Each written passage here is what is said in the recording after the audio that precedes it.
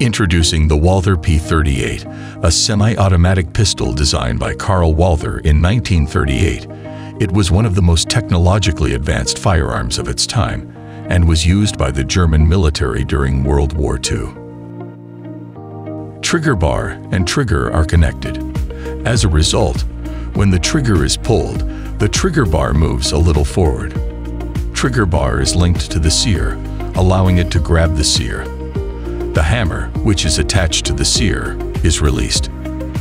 Hammer strikes the firing pin, which strikes the cartridge's primer and ignites the gunpowder to fire the bullet.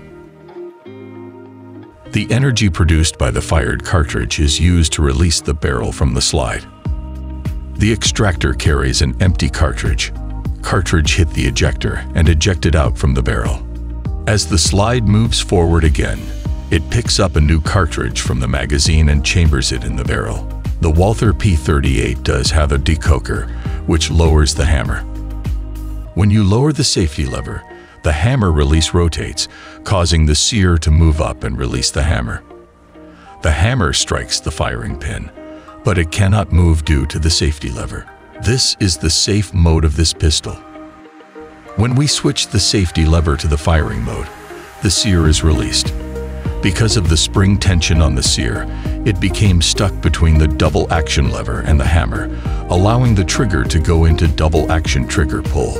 In this position, the trigger must be fully pressed once and then pressed again to fire. First time you pull the trigger, the double action lever causes the hammer to go into fire mode. So you may have this pistol always in fire mode with one round in the barrel. The pistol will not fire in any accidental fall.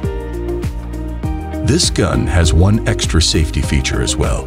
Even when the trigger and hammer are in double action mode and the gun is in fire mode, the firing pin is secured by the firing pin safety, which drops after the first trigger pull due to the firing pin safety lever. Now firing pin is ready to hit the primer.